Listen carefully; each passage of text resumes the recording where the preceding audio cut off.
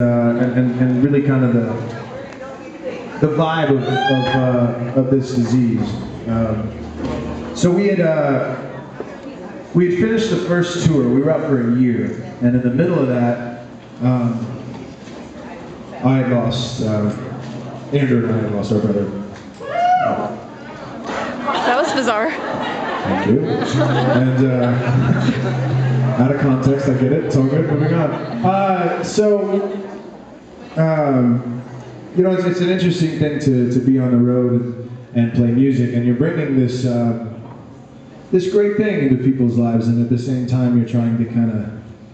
You know, I don't want to come up on stage and be a downer for you guys every night. So I personally shelved a lot of that while we were on the road, and that was just how I guess I chose to deal with it, to get through those shows and to be able to do my job for you guys. So get off the road and immediately throw myself into the next record, and it's not working. The songs aren't there. My brain is a mess.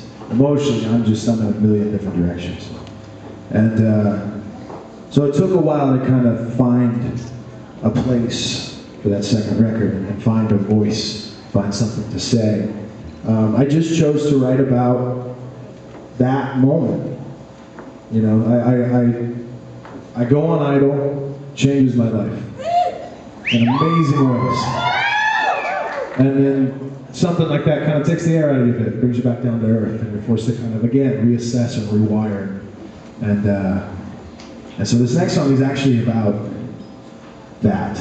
It's about rewiring. It's about, I guess in a sense, saying goodbye to a particular chapter of your life and putting on a different hat. I'm using a lot of metaphors, but hopefully the point comes across the right way.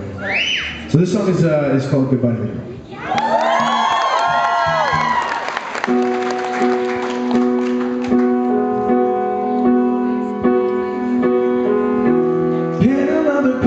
Black and blue.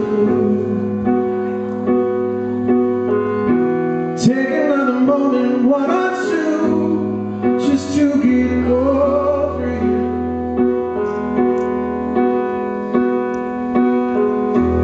When did all the cold around us rise?